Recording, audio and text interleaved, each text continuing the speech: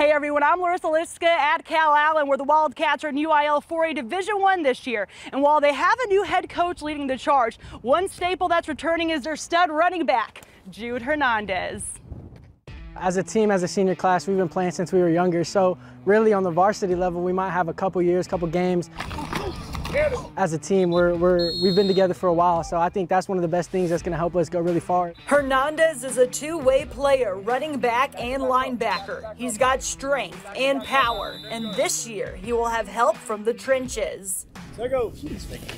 I think we got a great group of linemen. I think that's one of our strengths this year. We got 4 seniors on our offensive line. It's always going to start up front with those guys and establishing the run, but you know, we got some good skill kids and we got some guys we can get the ball to.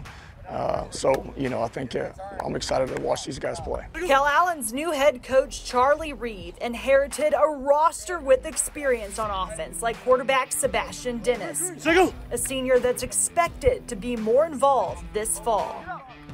A lot more opportunities for me to get out the pocket, throw the ball. And we still have a good running. We have a great running back, Jude. So the team we're just looking a lot better this year. Prior to hiring Reeve, Calallen's coaching staff had the same defensive mind for 40 years. While there are some changes, there is also tradition, like building on physicality. We have experience coming back on the D-line and on our linebacking core.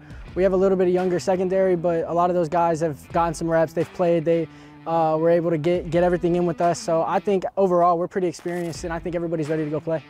Calallen kicks off their season against Gregory Portland right here at Phil Danaher Stadium on Friday, August 30th at 7 p.m. for the Battle of the Wildcats.